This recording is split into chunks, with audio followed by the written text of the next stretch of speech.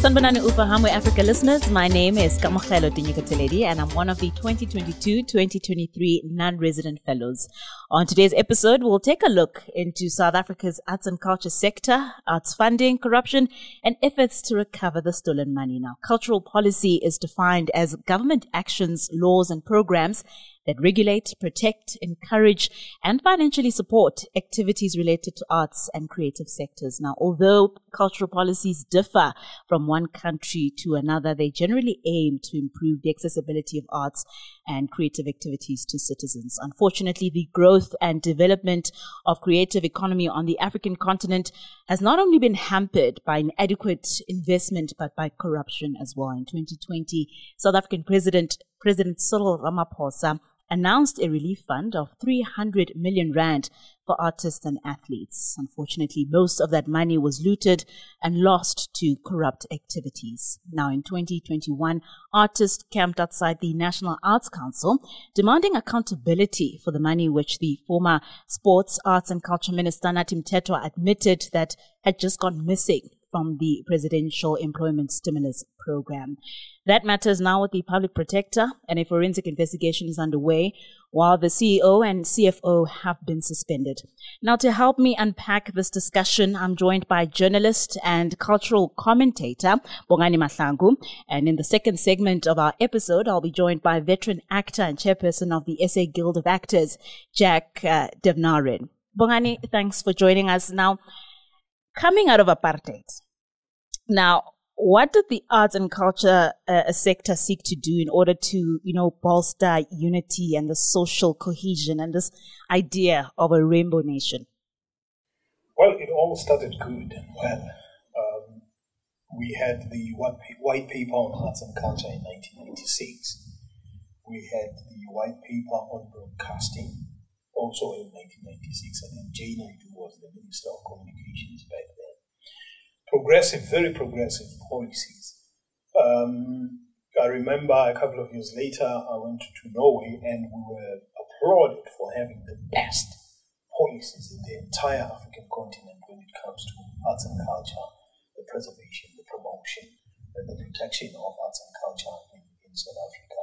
So we started very well with good documents, And when you read the documents of the ANC, arts and communications documents of the ANC, they also a beautiful document on what is supposed to happen when it comes to arts and culture. Just a bit of it, the white paper on broadcasting was talking about prioritizing local content, South African content on South African radio and television, which is good news because when you prioritize local content, then it means you're going to create a lot of employment for creatives in the country, and not just the creatives, because remember there are people behind the scenes who work with creatives. This could be accountants, it could be lawyers, cleaners, drivers, you just need them, technicians, all of them. So you will create a whole lot of employment in that space, just in that space. So we started well, and if you look at the US, the Hollywood makes 60% of its income outside of America. So they export a lot of their cultural produce from films to music and all of that. It's mainly film and music. That's where they make most of their money, from outside the USA. So with those policies, we started well. We stood an opportunity to also export a lot of what is ours in South Africa in terms of culture. And we had a good track record moving from apartheid to 1994. We had a good track record of artists that dominated the world or made an impact in the world. Hugh Masekela, Grazing in the Grass, Miriam Makeba, Pata Pata, Jonathan Butler, Heal Our Land, Ladysmith Black Mambazo. In fact, Mbagala music, which is an authentic South African music, helped bring Paul Simon from the Doll Drums and helped him with the album Graceland, because that album is a Mbagala album. It's a South African album. It's dominated by the accent of South African music.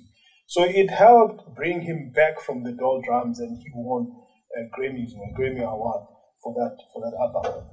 So in 1994, when they came up with these policies, it was good policies that would have built on what is already there. We are not starting from scratch. Impact globally. We already have a footprint.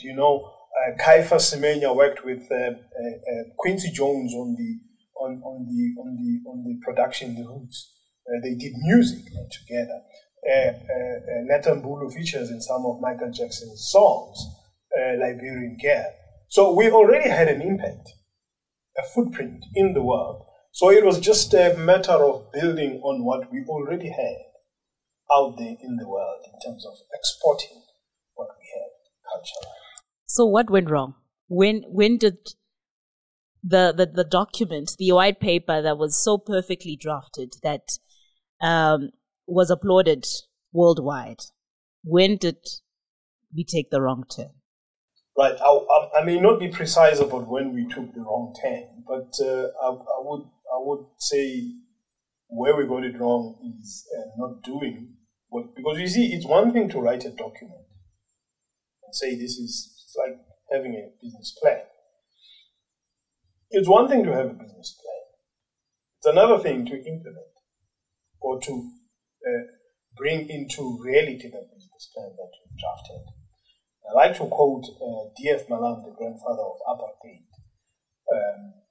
Lindy Court at the University of the Free State wrote a book about D.F. Mahlangu, giving us a picture of who really was this guy. And D.F. Mahlangu says, a piece of paper means absolutely nothing until you put action to it. You can write beautiful documents, have them lined up in cabinets. As long as there's no action that is backing up those documents, you've done nothing. And that's what the ANC has done mostly. Beautiful policies, beautiful documents, beautiful laws here and there. Action. You see, the ANC people are very quick at acting on things that benefit them. They've been very, very, very quick when it comes to that, you know. They spent serious money on, like now they just came back from their conference where Cyril Ramaphosa was getting back into. And then they come out and want to make it seem as if they're now going, because first they admitted that they failed the arts in the last 29 years of democracy. And they say they are going to do something about it, you know. And now we are going to have a director general that is specifically going to focus on arts and culture. But we've been there before. We've had a director general that focuses on arts and culture before. What happened? You know, the ANC has a tendency of prioritizing their own heritage.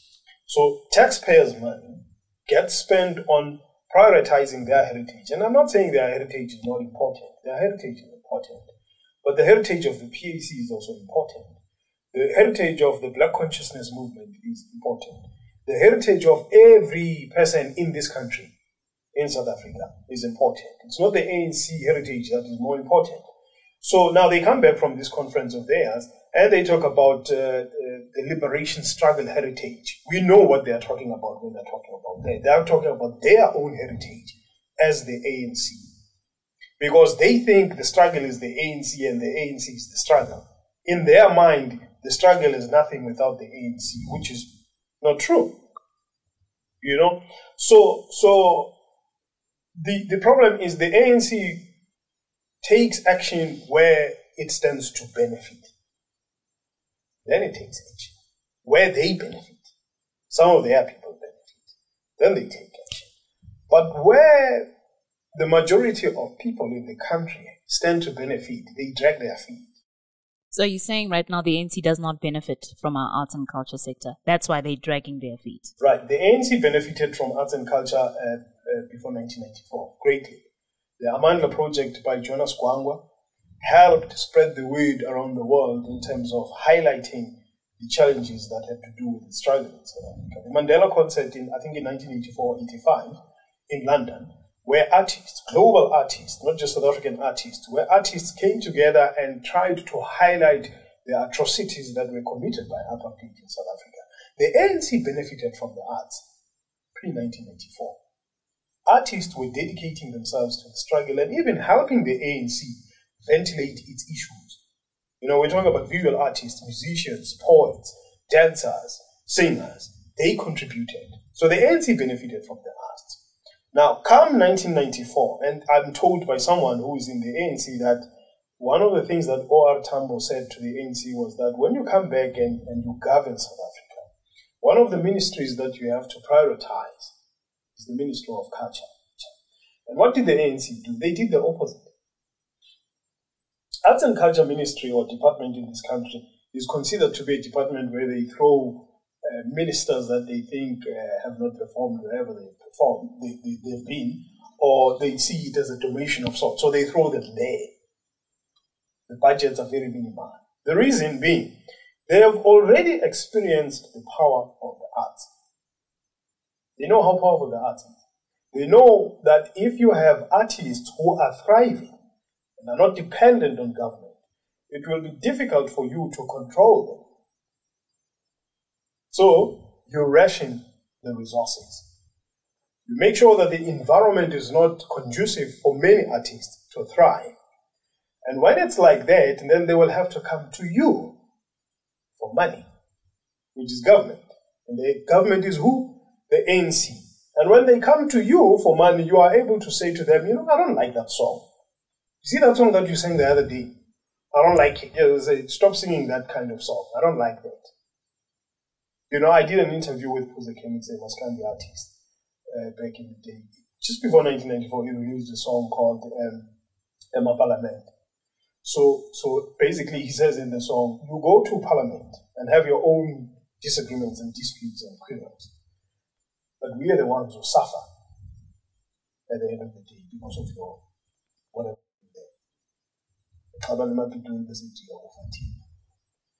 And then I think just before the 2004 elections, he recorded a song that said, I will never vote in the local government elections because I don't see what this local government is doing. And I understand, I'm told by someone that he was called by ANC people and say, how can you sing a song like that? So then, as much as we say we have a constitution that is robust and that gives room for freedom of expression, we are also saying that artists, in a way, are restricted based on what fits the narrative of our current government in the country. They will not say it direct to you or publicly. Let me say they will not say it publicly. But if they get you in the corner and you say, you know what, there's this project I have and I want to apply for funding. Chief, Chief, we do want to help you, Chief. We do want to help you, but we don't like your stance. So we have freedom of expression in this country. But your freedom of expression is to a certain degree. So you can freely express yourself about white people being racist in this country, number one. But you can't freely express yourself about the ANC looting. You can't freely express yourself about the ANC not delivering. You can't freely express yourself about Palapala. You know? You can't, you know. People are exercising their right to defend Ramaphosa. But when you exercise your right to point out the flaws of Ramaphosa, you're some kind of bad person. So you see, we are in a country where we speak left, we walk right in terms of government. You know, the government says 1, 2, 3, 4, 5, but they don't do those things. They don't even encourage those things. They will tell you in front of cameras. They will say no, freedom of speech, But behind the scenes, they do something else. And has that speaking right and walking left given the room for corruption within our organizations like your SAMRO, like your National Arts Council? When did it creep in? Was it because of that there's no direction in what is said and what has actually been done? As to when corruption crept in at the National Arts Council, I wouldn't know when. But you know, with politicians, you know, because remember, politicians know that they are not there forever. It's 5 years, it's 10 years, and they have to go. So some of them think about what happens after. You know, you must remember, some of them, they don't know anything except politics. They can't do any other thing. And we must also remember some of them are not educated. You know, they are not skilled in other things. Let me put it that way, maybe. They are not skilled in other things. They are only skilled in rhetoric and lying. And the only space where they can lie is politics. It's difficult to lie in other spaces. So you can lie in politics and get away with it. What's his name was here not long ago, the one and only Barack Obama. And Cyril Ramaphosa was sitting not too far from him at the Wanderers Stadium. And when Barack Obama said, there used to be a time when as politicians we used to lie and, we'll get away with it. Cyril Ramaphosa laughed very hard. For me, that laugh concerned me. Why? I mean, here's someone who's saying that as politicians we lie. And when we get caught out, we just apologize and then we move on. It's just like that. And he's laughing. The reason why it concerns me is that this was a person who was lining himself up to become a president of South Africa. Now, if you're going to find it to be a joke that you can lie and get away with it. Because remember, when your lying here involves livelihoods. What we've seen in the past, let me say 6 months, is the unraveling by our SIU with regards to corruption in the national lotteries.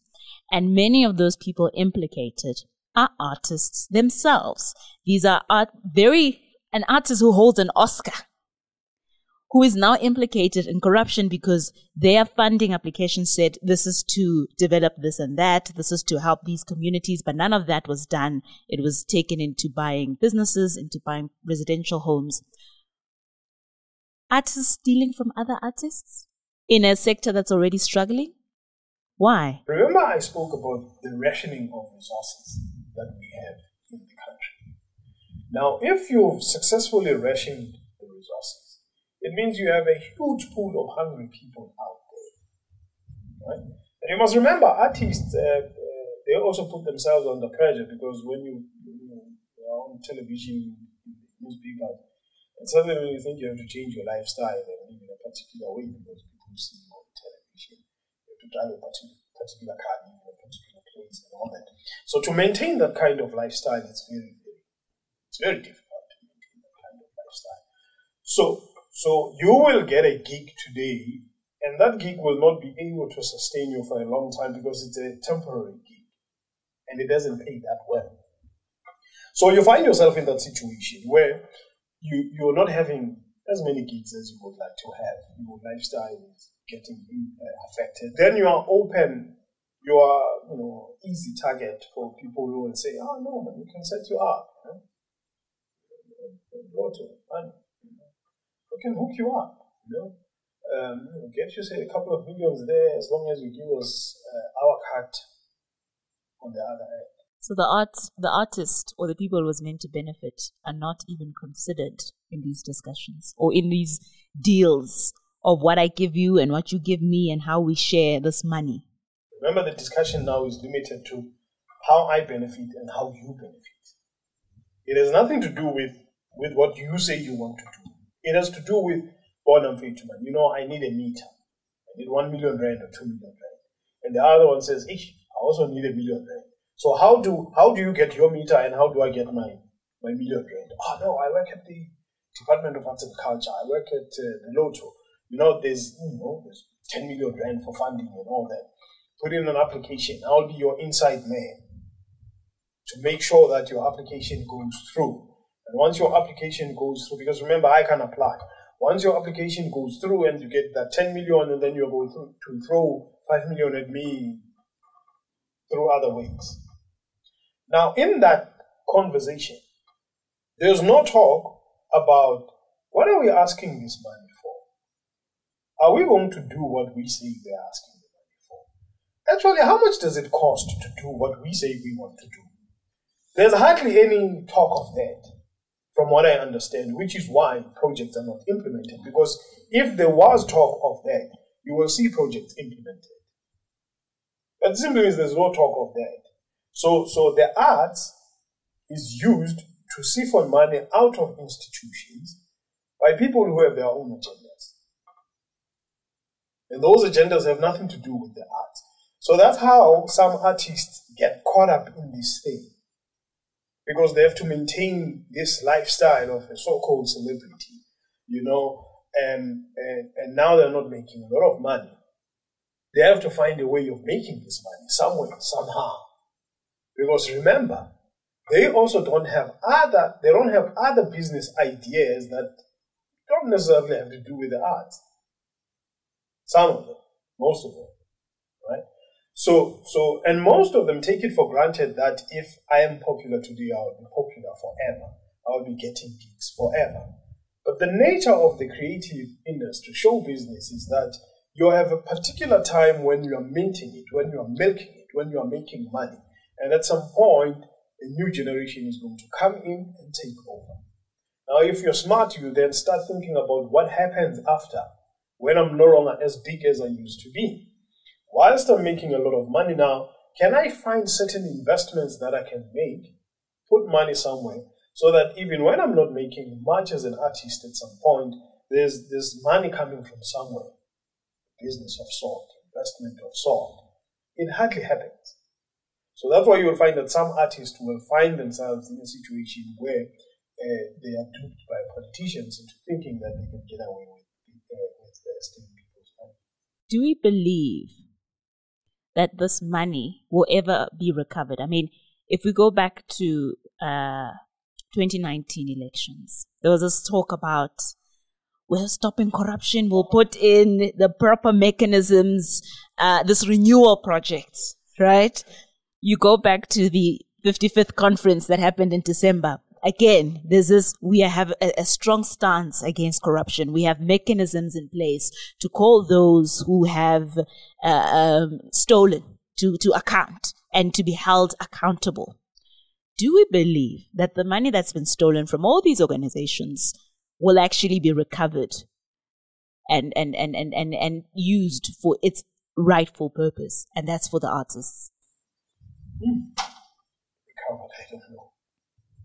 Because remember, the money was blown, most of it. It was basically banned. You know, when you ban money, buy 25,000 rand shoe, throw a party out of the blue. That money is blown. Where are you going to get it? Even if you repossess somebody's house, you're not going to get all of that money back. So that money is gone. Most of it is gone. We can only hope that there is some recovery of some of that money. It can be brought back to the arts. But even before we go to the recovery of money that has been stolen, there was a story, information about right at the height of COVID, when artists were starving in this country. You know, they were not working for 2 years. They've not been working. The same National Arts Council that we're talking about had the audacity to take 65 million rand and put it at the Reserve Bank, saving something like that. And you will sit and watch the Portfolio Committee on Arts and Culture talking about issues or things that are happening in arts and culture. I don't remember this issue being really dealt with. How do you put away 65 million rand that could have helped people, artists, at the height of COVID, when they are starving, when they are not working? But you have the audacity to take 65 million rand and put it away, Reserve Bank or wherever you've put that money. You have the luxury to save when people are dying. We're talking about the National Arts Council now. They have the audacity to have money saved somewhere, stashed somewhere when that money is needed. These are the very same people who tell you that we are not able to fund all the applications that we get because we don't have money. You don't have money, but you put away 65 million rand at the Reserve Bank, and then they have something called surplus policy there. There are people who apply for funding and then they don't report, and then some of that money it's default, and then it's held back by the National Arts Council, and they decide they are going to sit and identify projects that they are going to give the money. Why are you not going back to some of the projects that you've rejected for one reason or another and say, let's relook at these projects because we have money that has not been spent. Let us look at some of these proposals that were sent and we could not fund because now we have surplus. Let's look at some of them and say, okay, Mfetu, remember we sent you a rejection letter. It turns out we have surplus from the previous year. We've relooked at your application and we think it's a fantastic project. Here's some money.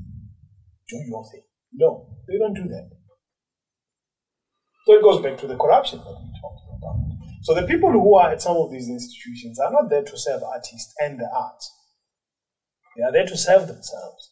They are there to collect salaries so that they live in, and I don't have issues with people living in lavish houses and driving nice cars and sending their children to the best schools. All good for them. You know, and if you're doing your job well and you deserve it, you must be paid well so that you afford that kind of life. But if you're going to live that kind of life at the expense of other people, then there's a problem.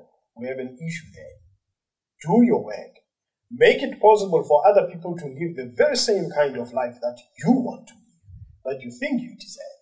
So that when you earn your salary, you earn it knowing that you've created a conducive environment for artists to live a comfortable, a financially secure life, just like you.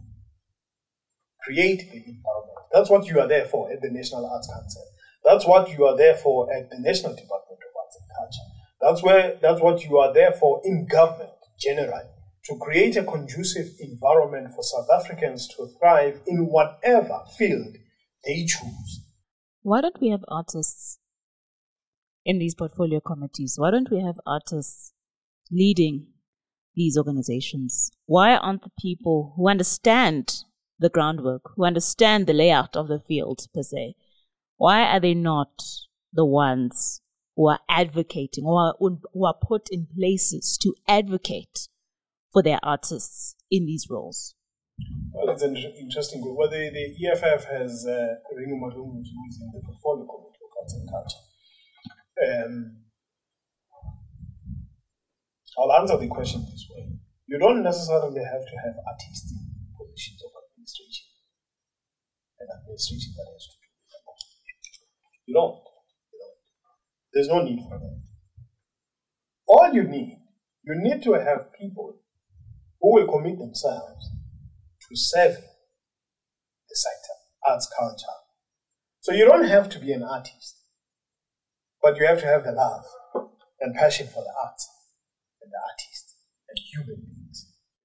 Lastly, do you think the 2024 elections that everyone is now campaigning towards are likely to bring any difference in how our departments are run, in who is placed in which positions, or are we just going to have a different party using the same mechanism and perpetuating the same problems?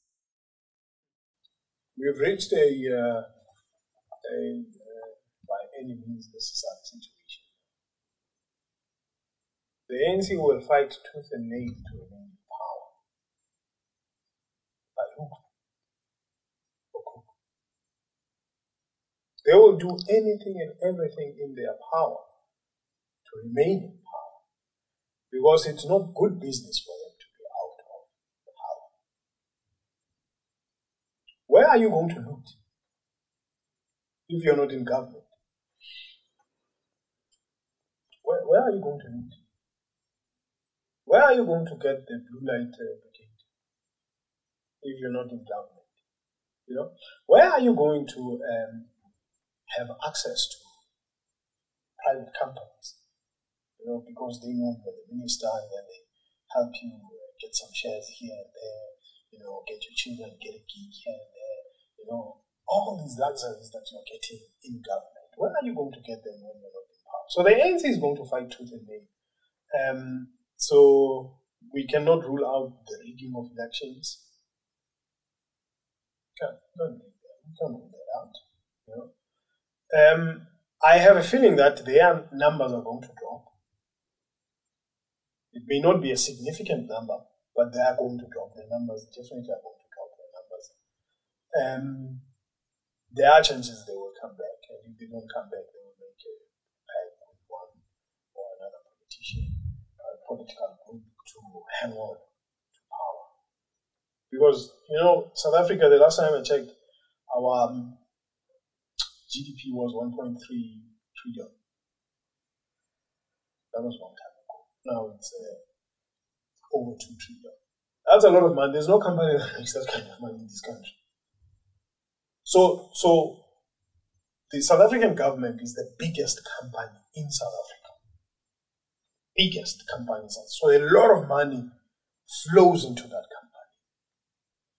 And the ANC, dirty ANC politicians, most of them, would like to keep their hands there. By hook or crook.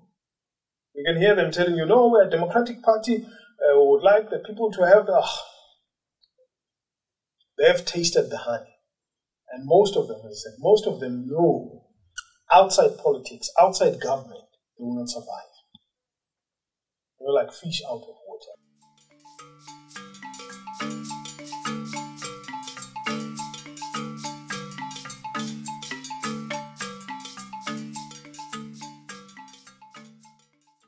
Thanks for joining us, Bongani. That wraps up our first segment of the episode.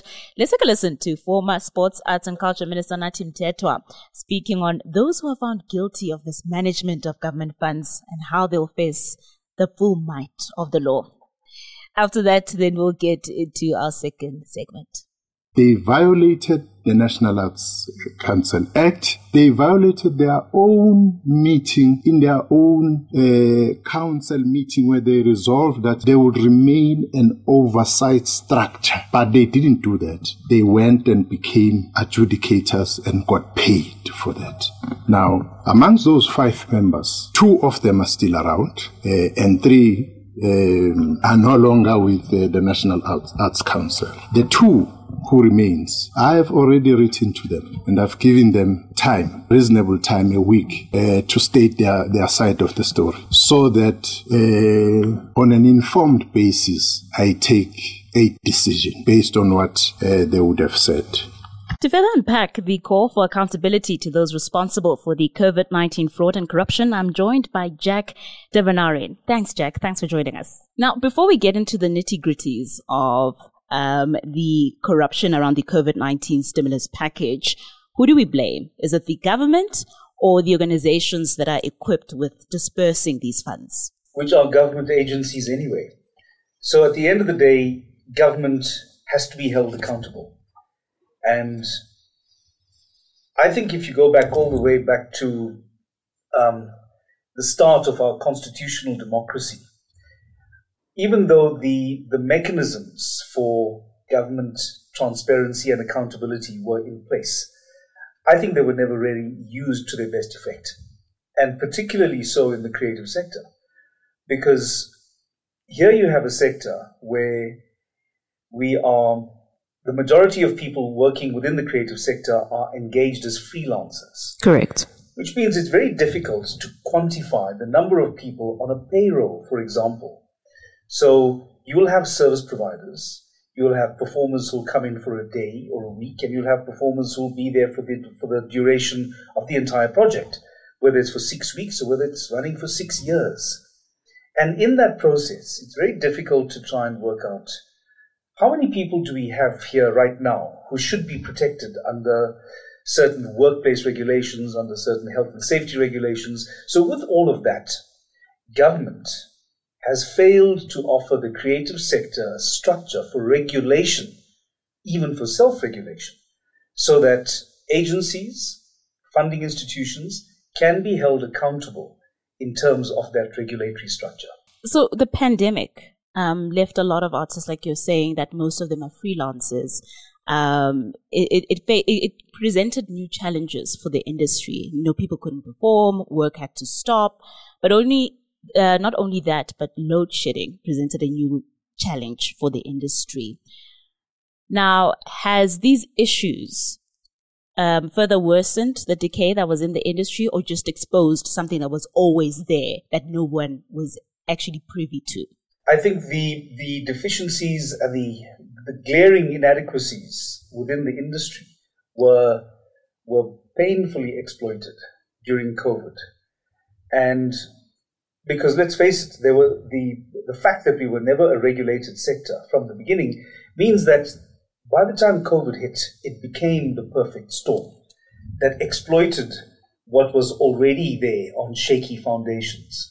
And it meant that vulnerable performers who were already vulnerable, who were already in a position of precarious working engagements and contracts, meant that by the time COVID hit, everything collapsed.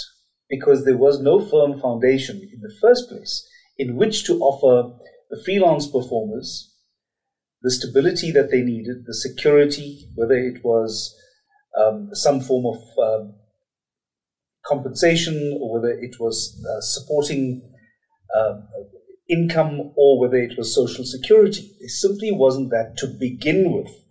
And by the time COVID hit and government was now considering how do we offer COVID relief funding, by then the holes were already apparent.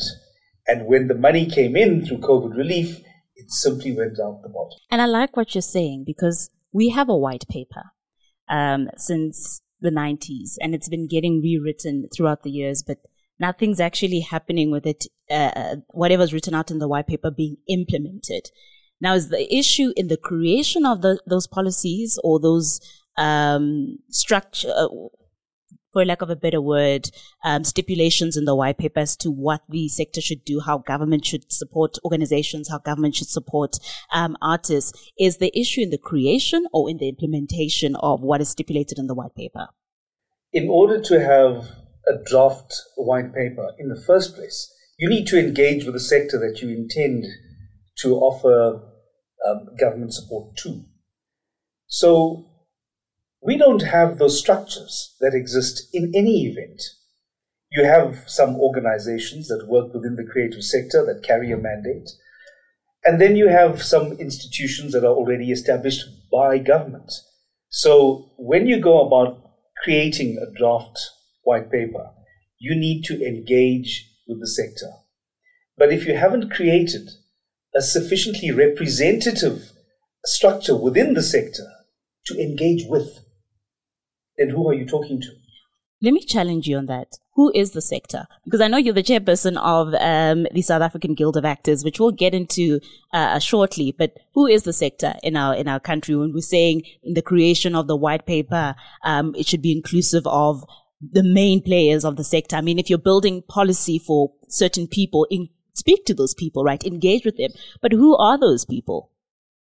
Those are the people that include the creative artists, the writers, songwriters, composers, the bead makers, the cultural and heritage workers.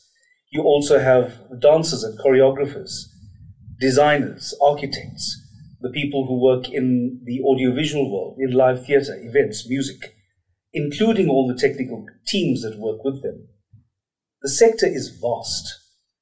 So in the same way, you might be asking yourself, but how do we engage with the mining sector?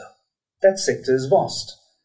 And I would simply point you to the fact that there is a collective bargaining mechanism that is already in place that puts people in a multilateral negotiating forum that is inclusive of all sectors, or all the different links in that value chain are all represented there.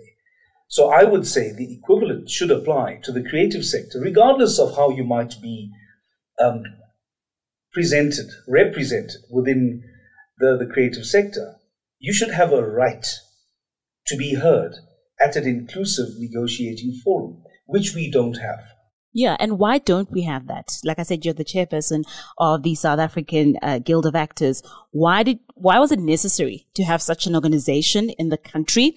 And why are there not more of those? Those workers and the workers in the creative sector, note I'm saying workers in the creative sector, is that those ones within the health or the mining or manufacturing or corporate or financial sectors, they are engaged as employees. If you're a freelancer working in the creative sector, you are not considered an employee, you are a freelancer. And what that means is, under the Labour Relations Act, you'll find that employees are protected under the right to engage in industrial action, including the right to create a union, to establish a union, participate in its activities, and all of that. But if you are a freelancer, you are specifically excluded from the Labour Relations Act, which means I couldn't form the South African Union of Actors. I had to form a South African Guild of Actors. So I had a representative organization that's member-based, that could represent the professional rights of a group of professionals working within a certain sector. But I could not unionize, because as a freelancer, we are specifically excluded from that right under the LRA. And do you think we should move then into a space where actors are then considered as employees? Because now if you're looking at how excluded they are, if we talk about UIF, you're not included in that. If you get injured at work, it's a slippery slope in terms of whether you're covered or not, and whether your employer will take responsibility for that, or whoever you're contracted to. If you're sick, you don't have any sick days. If you don't work, you don't get paid. Should we then try to move to a space where creatives are seen as employees rather than independent contractors or freelancers? Turning a freelance worker into an employee doesn't resolve the issue in our sector. And I'll give you a good example.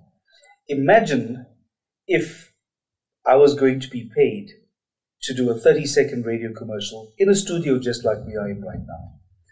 I would come in and there'd be the sound engineer, and there would be the client representative and somebody from the ad agency. I'd be given a script, and typically, as you know, the radio commercial would be about 30 seconds long. So we'd go through the script, I'd read it, I'd do a few reads, get the timing right, make sure the certain emphasis and the brand name goes out. If I was in studio for 15 minutes in that engagement as a freelancer, do you think it's fair that I should qualify for annual leave?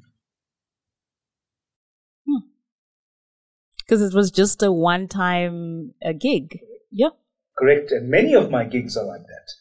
If I have to go in to a casino to do a draw as an MC, or if I go in to do, I've got a major wedding event coming up and I've been asked to MC that, I'm there for maybe 4 hours at most. Should I qualify for sick leave? Should a woman qualify in that context for maternity leave?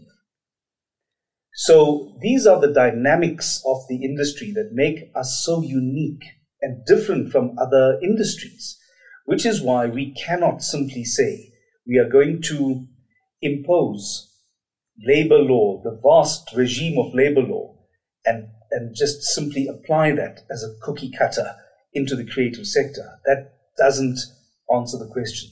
What we are looking for is a much more nuanced approach to what kinds of work would best allow you to get certain benefits that already exist under labor laws. So if I'm on a SOPI, for example, and I've been there for 15 years as I was on Isidingo, it should be right that under those circumstances, that certain labor laws do apply.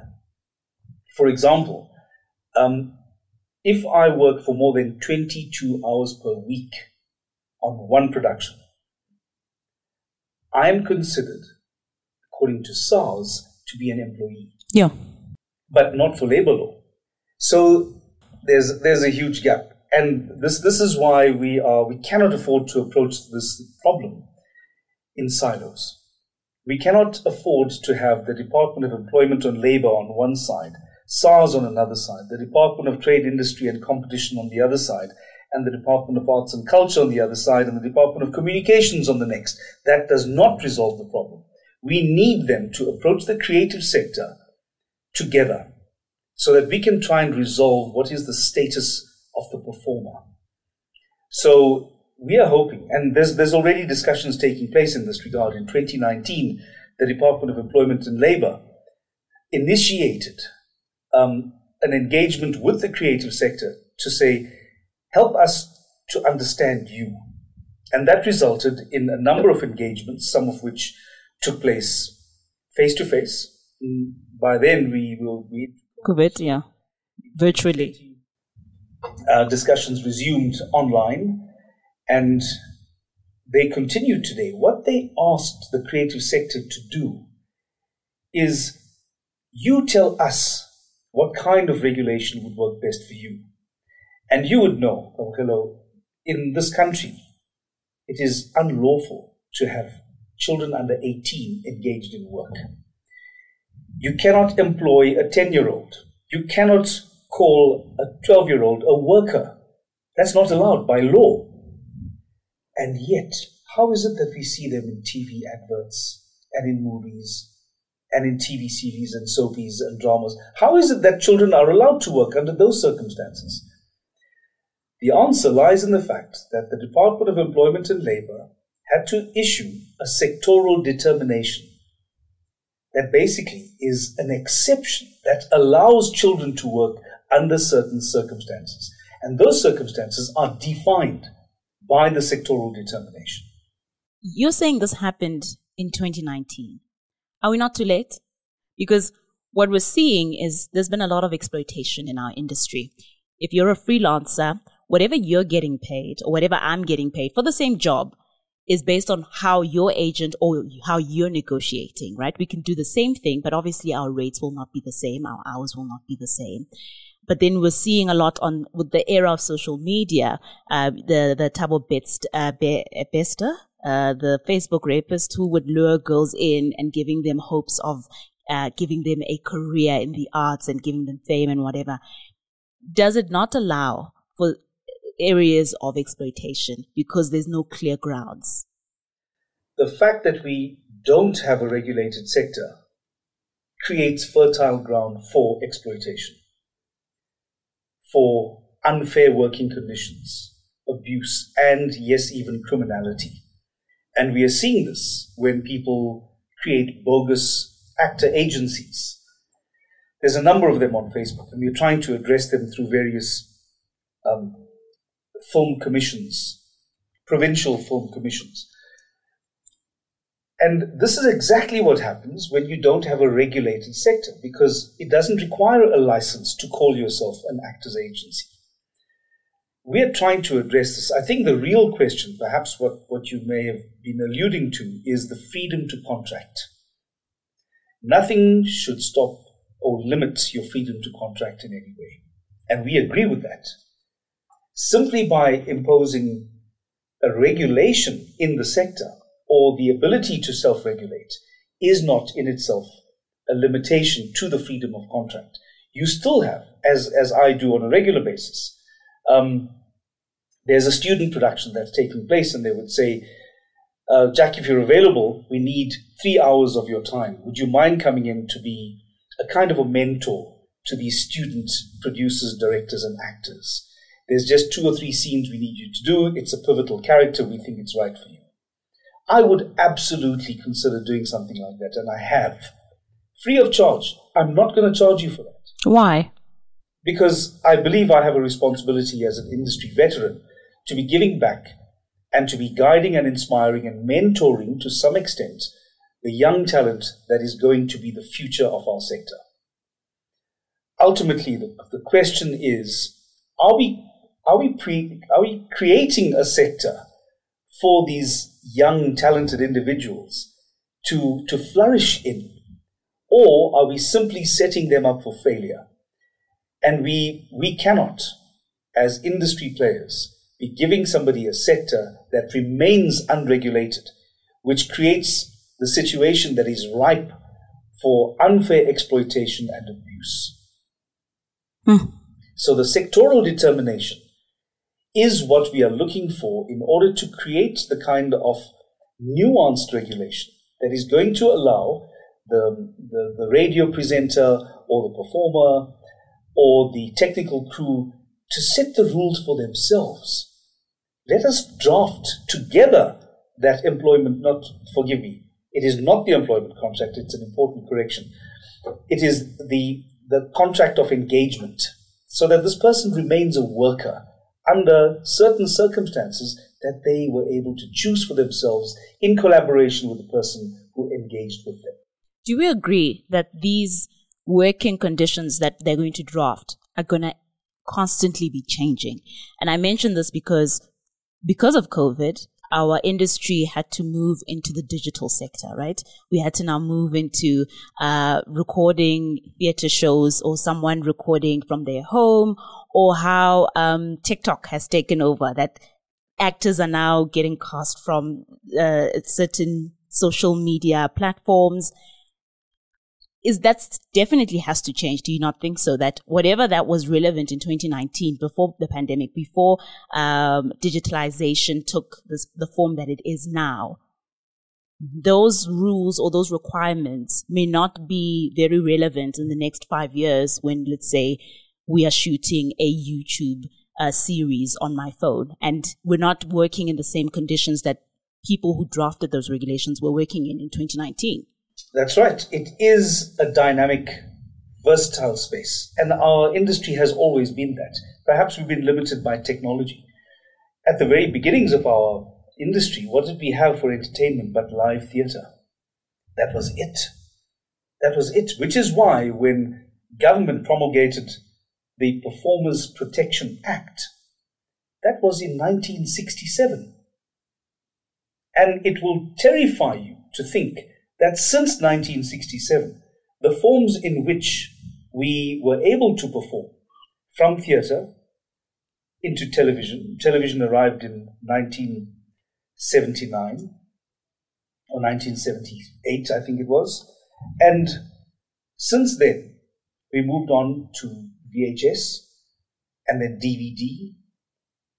And from there, the internet, YouTube, streaming, social media. And now we have more forms than we ever imagined possible in which to create and consume content. But what do we have to protect us in a statutory sense?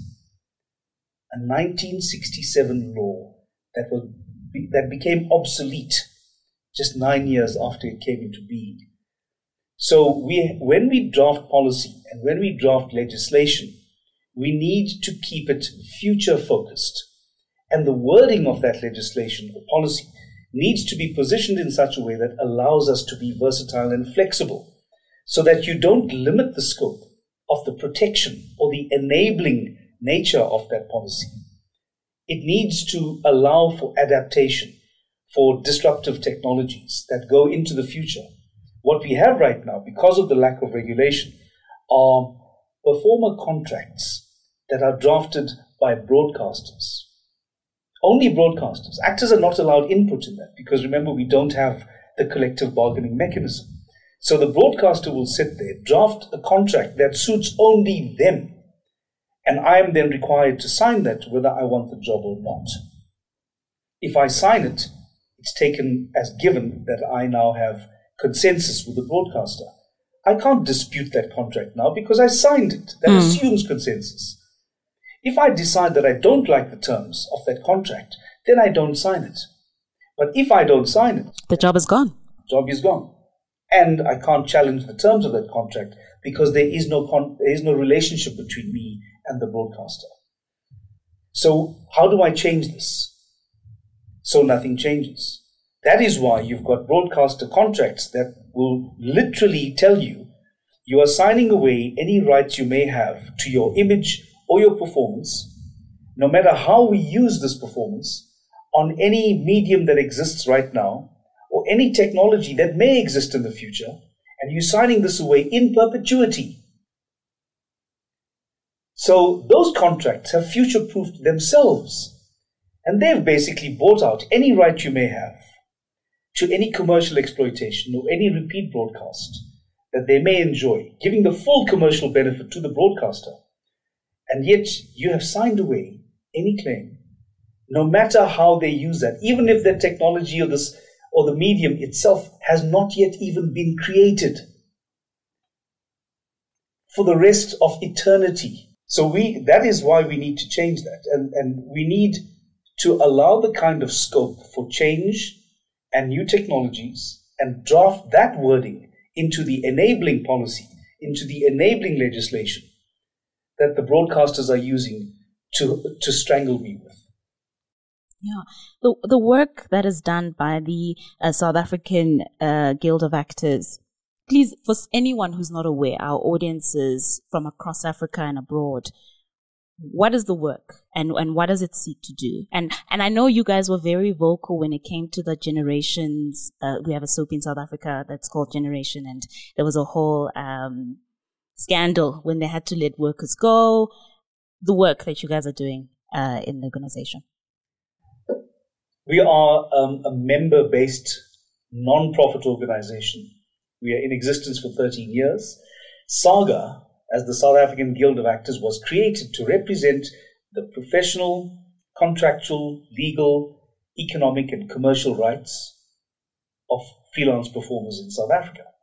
And we have an executive team of 9 people around the country, represented in Cape Town, Durban and Johannesburg, and we are all volunteers. So we don't get paid for the work that we do in supporting the rights of performers. And these performers are working in all kinds of media, including film, television, stage, voiceovers, commercials, corporate work. And our task is to try to ensure that there are fair contracting conditions and, obviously, when it calls for it, the important advocacy work that needs to be done.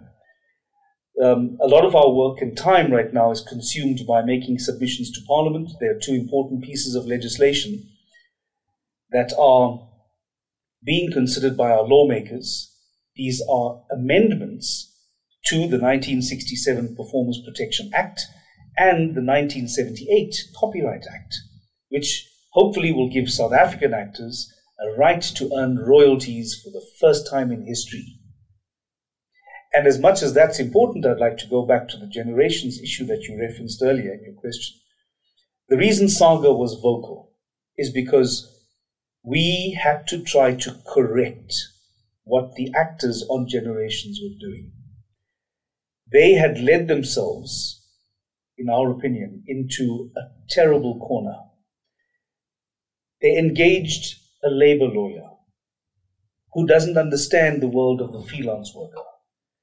Every single performer who works on an SABC production, whether it's a soapy, a sitcom, or a drama series, you sign the standard SABC freelance artists agreement.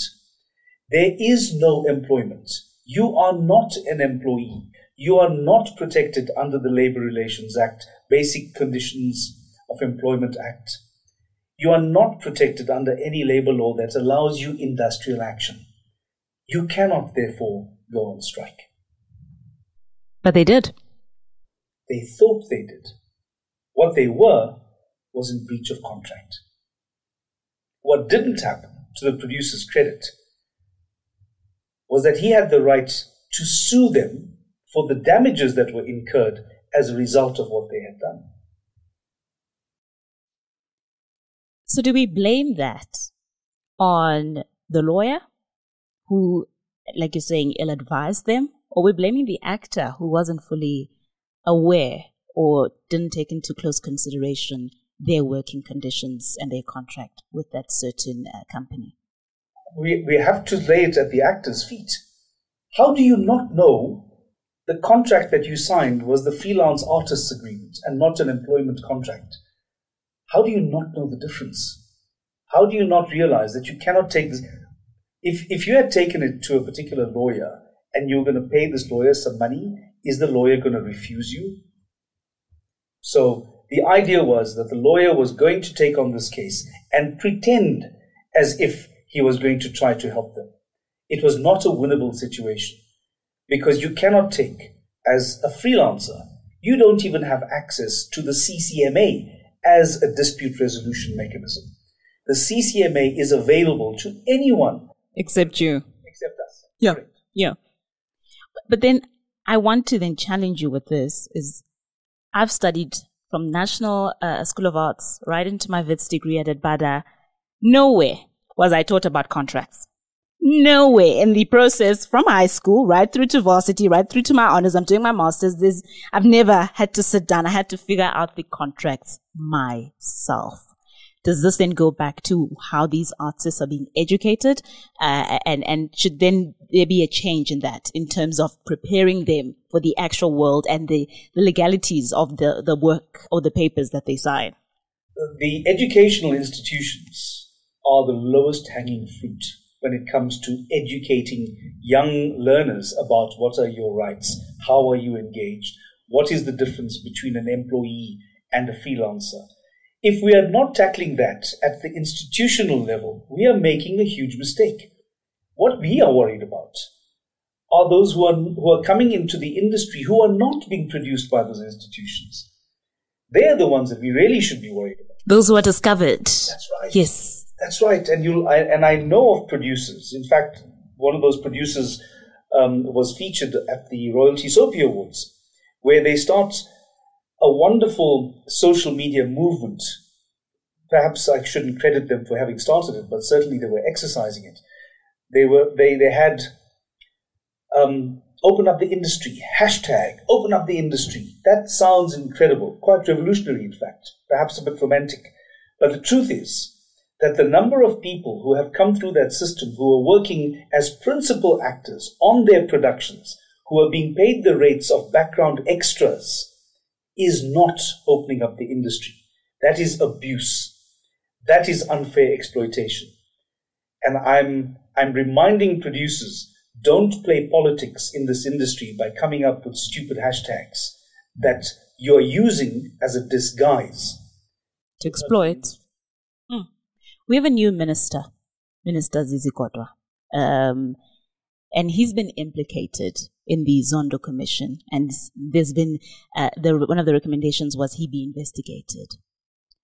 Do we trust that the new minister, who is now taking on our Department of Sports, Arts and Culture that has been marred by so much corruption in the past few years, to actually bring in some change and reform? Or is he just going to continue the same path that we've seen from his predecessor, Nathi Mthethwa? Ultimately, these ministers are all deployed in order to toe the party line. They are deployed as ANC cadres. And it isn't so much what the sector needs, it's more what the party wants. So whether it's so-called Dr. Pallo Jordan, or whether it's Paul Mashatile or Nathi Mthethwa, Zizi Kodwa, they're interchangeable. It doesn't matter to them what the sector needs. It matters to them what the party tells them the sector needs, which is why you had serious issues with the original white paper. The drafting of the policy as a framework to offer direction to our creative sector was that if you don't have self-regulation, you leave too much room, too much authority in the hands of the government to direct your instinct, your impulse as a creative.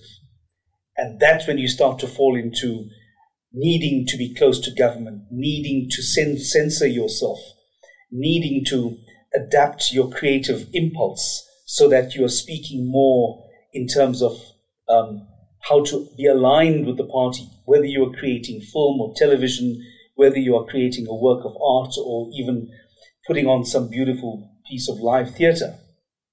You start, as a creative, you start to align yourself more with what government wants. And if you're asking yourself what does government want, essentially you are saying, let's play by the rules of the governing party. And that has been the kind of thinking that informed the white paper until it had to be redrafted because of an outcry by performers, artists, creatives who stood up to say, you do not censor us, especially since we had to come through what we did and arrived at our constitutional democracy in 1994. We deserve the right to exercise our freedom and our creative instincts. And what we create needs to be free of state censorship or coercion from the state. And of course, the big question is whether the new minister is going to exercise any kind of guidance, any kind of helpful direction. And I have serious doubts about whether he will and whether he can, in fact.